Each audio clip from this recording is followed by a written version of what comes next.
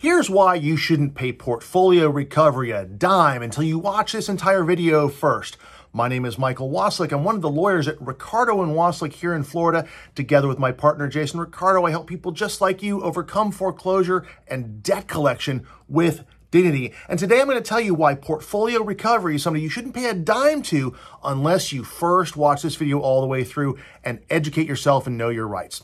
So Portfolio Recovery is a debt collector and a junk debt buyer. And that means that they buy old, stale, charged off credit card debt from credit card companies. They spend pennies on the dollar and they want to turn that into dimes, quarters, and even dollars by collecting it from people just like you. And the way they do that is they buy these mass pools of loans and they get an Excel spreadsheet with a list of names and a list of numbers. And then they start sending letters, making phone calls to the people on that list. And you might find yourself as the target of one of those debt collection efforts. You might be getting letters, you might be getting phone calls, and you might be afraid of what's going to happen next. If the attempts to collect the debt with a letter or a phone call are unsuccessful, sometimes Portfolio will take people to court. They'll file small claims lawsuits here in Florida, and they'll try to make the court enter a judgment against you, and then after they enter a judgment, they'll try to garnish your wages or seize other assets that you might have that might be exposed. It's why it's very, very important. If you get served with a lawsuit from Portfolio, you cannot ignore it. You need to treat it responsibly. You need to attack it head on. If you don't, you may find yourself getting your wages garnished. And that's one of the #1 complaints we hear about junk debt buyers like Portfolio and other companies is when the wage garnishment starts coming and you notice that a big chunk of your paycheck is missing because you've already got a judgment against you. Head it off at the pass. Take care of it early before it becomes too late. Now, you may be asking yourself, can I just settle this? Can I get it removed from my credit report? Can I avoid garnishment if I just talk to them? And the answer is settling with them is almost always going to be the way you resolve it, but you have to settle in the right way. When you are in that first phase, that debt collection phase where they're sending you letters and making phone calls, and all it is communications. There's no court action. There's no wage garnishment. You're still in the early phase of that debt collection.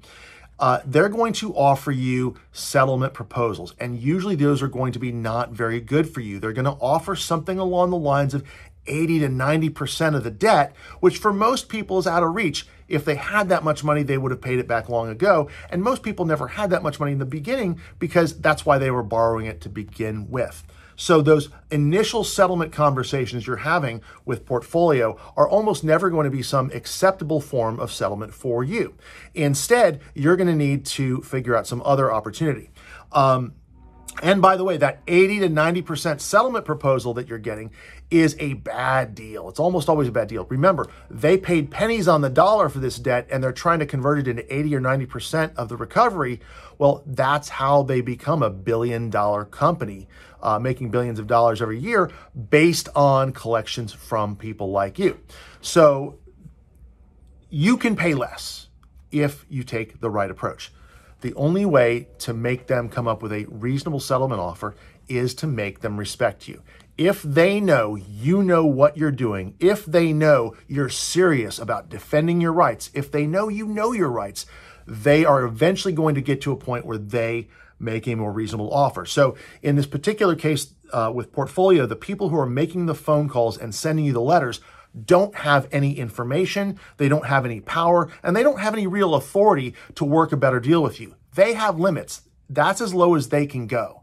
It's not until your debt gets escalated to somebody in the legal department that they actually have the power, the knowledge, and the incentive to settle with you for something reasonable.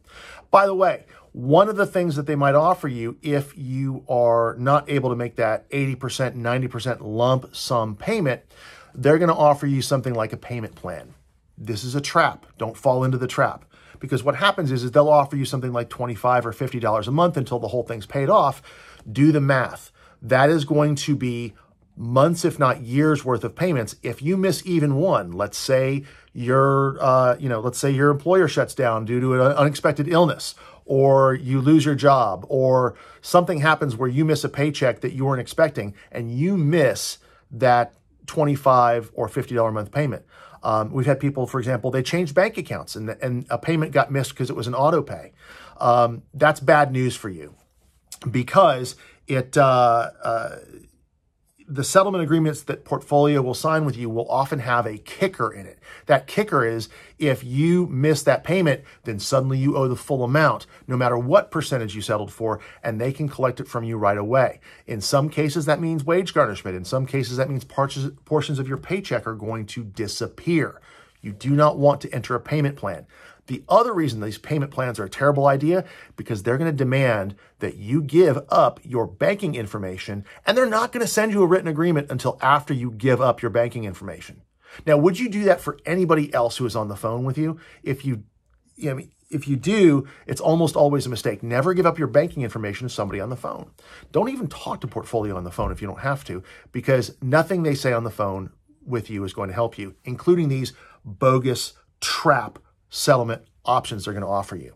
Instead, you want to make sure that they respect you. You want them to escalate to their legal department so that you're actually talking to somebody, with or without the help of a lawyer.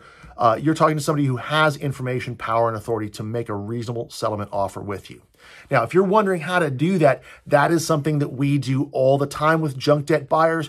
We do this multiple times a day for a variety of junk debt buyers, including Portfolio. So if you want to know how to settle your portfolio for as little as possible, for as cheap as possible, while protecting your future finances from a ruinous, disastrous settlement offer, give us a call. Now, if you've been experiencing debt collection from Portfolio, drop a comment. Let us know what's going on. If you're in Florida, we'd love to talk to you. If you're in some other state, we may be able to direct you to an attorney who can help you as well. But if you want to give us a call, there's a click-to-call link in the description. Give us a call. We'll give you a free 30-minute appointment. Mention this video, which is the Don't Pay Portfolio a Dime video, and we will give you that free 30-minute appointment to tell you what you need to do in order to maximize your settlement opportunities, in order to get the best possible settlement out of companies like Portfolio Recovery and other junk debt buyers. So give us a call. Click to call link in the description is in the description below. Also, phone number if you want to just dial. But if you're on mobile, hit the click to call. Leave a like if this has been helpful. Share it with somebody else if you know somebody who needs help with this. Subscribe if you want to learn more about debt collection and protecting your credit report from junk debt buyers. Hope this has been helpful for you. Thanks for watching, and I'll see you on the next one.